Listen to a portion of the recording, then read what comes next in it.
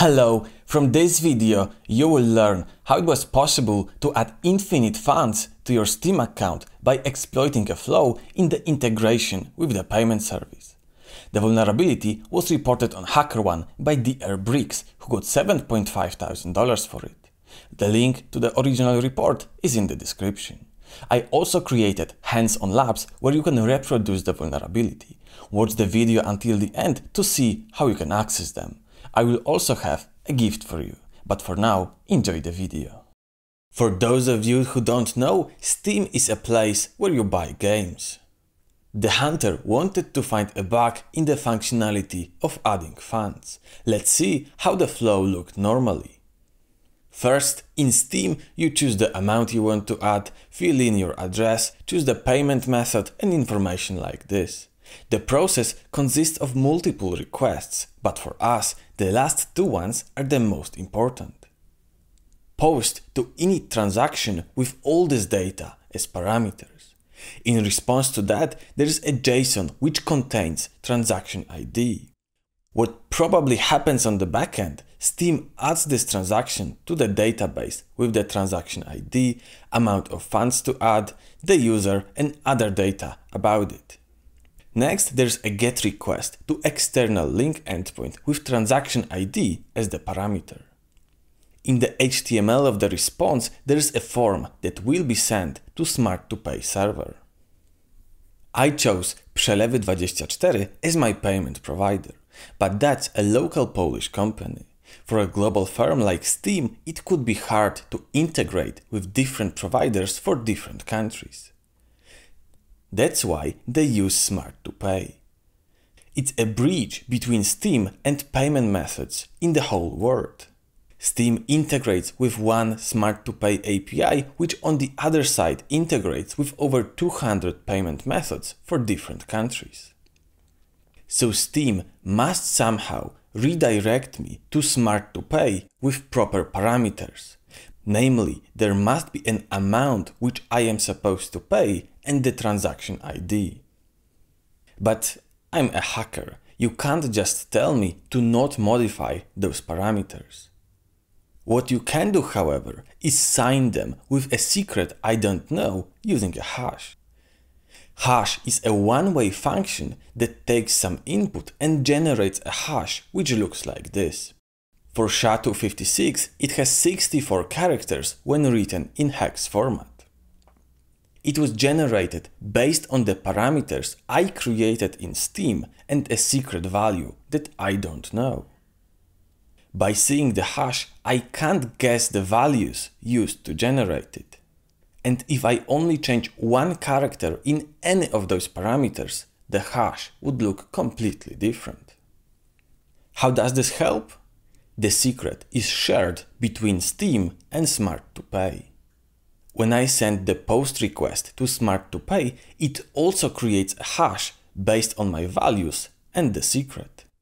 It then compares the hash that I send with what Smart2Pay thinks it should be. If I would change the amount or any other parameter, the hash would no longer be valid and the transaction would be rejected. If it's valid, Smart2Pay communicates with the chosen payment provider and the transaction is finalized. In case of this bug, we don't really care about integrations between Smart2Pay and payment providers, but rather between Steam and Smart2Pay. And after the transaction is completed, no data is sent to Steam on the client side. What happens on the backend is that Smart2Pay sends an information to Steam that the transaction with specific ID was completed. It can be done, for example, using a webhook. Then Steam looks into its database for this transaction, adds funds to the proper user and marks the transaction as complete. So where's the bug? Let's take a closer look at how exactly do these systems create a string from parameters when calculating a signature. Turns out that they were using the parameters one next to another without any separators.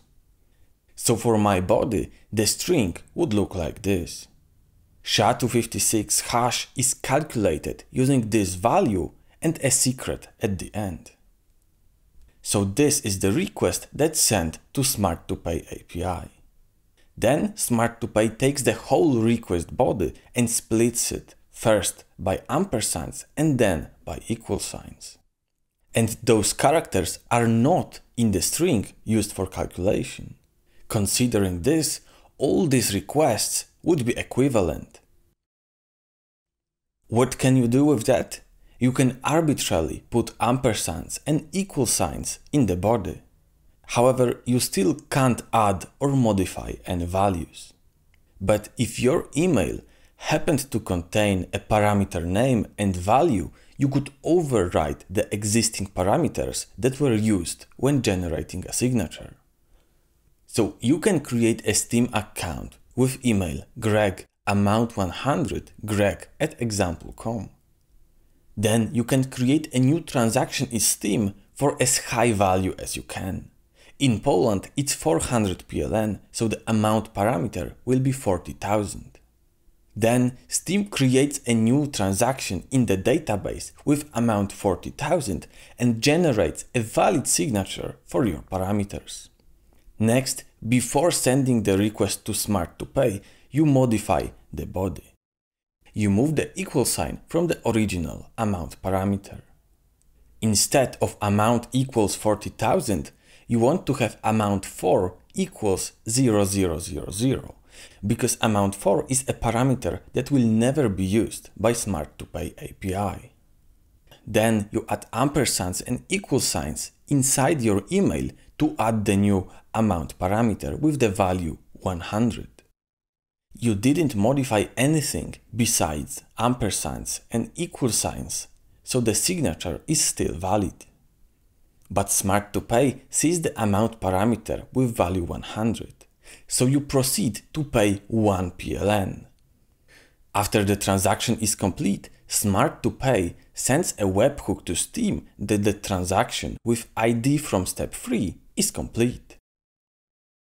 Then Steam takes a look into the database, finds a transaction with this ID and sees that it has an amount of 400 PLN.